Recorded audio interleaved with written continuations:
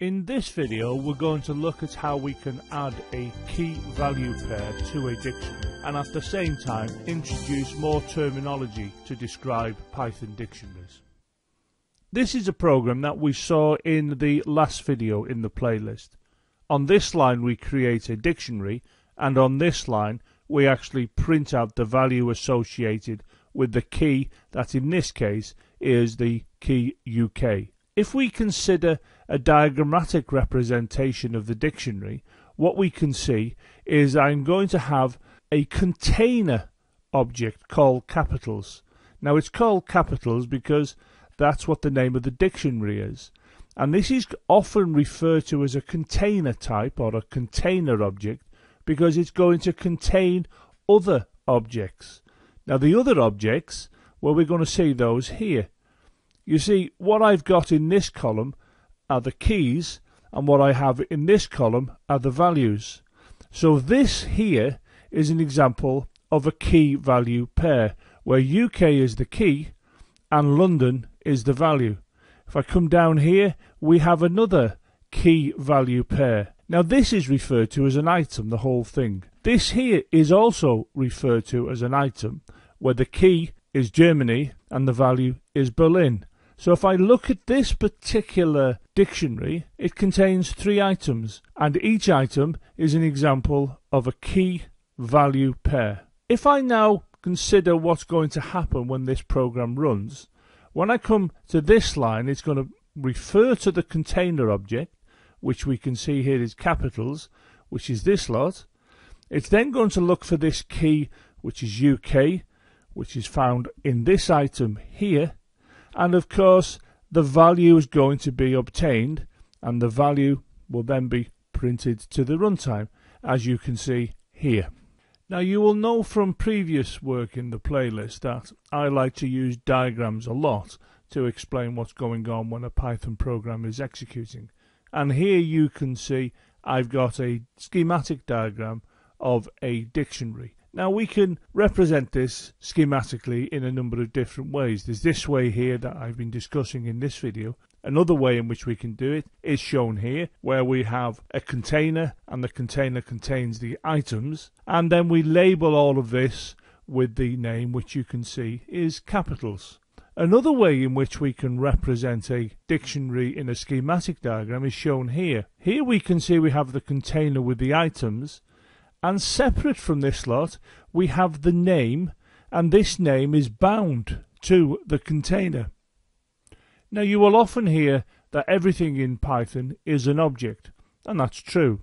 So we can see that here this container is an example of an object, and we know all objects are bound to a name, and in this case this particular object, the container object, is bound to this name here, capitals. And if we have a look at the items, well, London, for example, is a string, which is an object. So what we have when we're dealing with dictionaries are objects contained within other objects, where the container object in this case is the dictionary. Having considered some of the terminology associated with dictionaries, let's now turn our attention to how do we add a key pair item to a particular dictionary. Well, I'm going to use this diagrammatic representation of a dictionary here, the first one we came across in this particular video. And what I want to do is to look at it before, as you can see here, and what I'm attempting to do is this. I want to see, right, when I apply a program statement to the dictionary and I look at it after, I want to see another item added to the dictionary, which in this case will be this item, where the key is Belgium and the value is Brussels, because Brussels is in fact the capital of Belgium. Now the program statement responsible for adding the item where the key is Belgium and the value is Brussels is shown here, and you can see that the syntax is pretty straightforward. What it's doing here, it's referring to the dictionary, and then you can see it's using square brackets here, and within the square brackets it has the word Belgium in quotes, because Belgium is going to be a string in this particular case, and of course it's going to refer to the key, and we're going to assign to this particular key, Brussels. Consequently, we can see that Brussels is assigned to this key within this dictionary, and consequently we have the before here and the after here with Belgium and Brussels added to the dictionary. Here we can see a Python program that will show the addition of an item to a dictionary. Here we can see on this line we have the creation of the capitals dictionary with the 3 items, as you can see here, here and here, and this is the line of code we've just been discussing.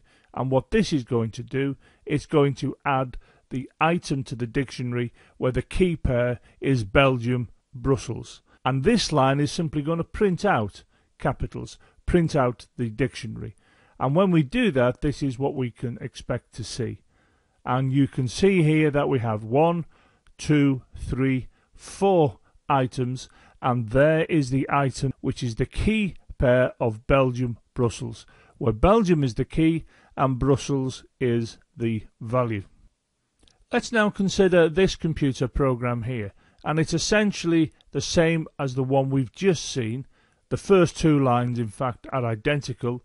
This creates the dictionary with the 3 items. Here we've added another item where the key value pair is Belgium, Brussels, and on this line what we're doing, we're going to the dictionary and we're going to get at this key, which is Belgium, and we're going to print the value associated with the key Belgium. And we can see that when the program runs, we get Brussels as the output. Check out the supporting website for these videos. In addition, why not follow me on Twitter, as I issue a tweet every time I upload a new video.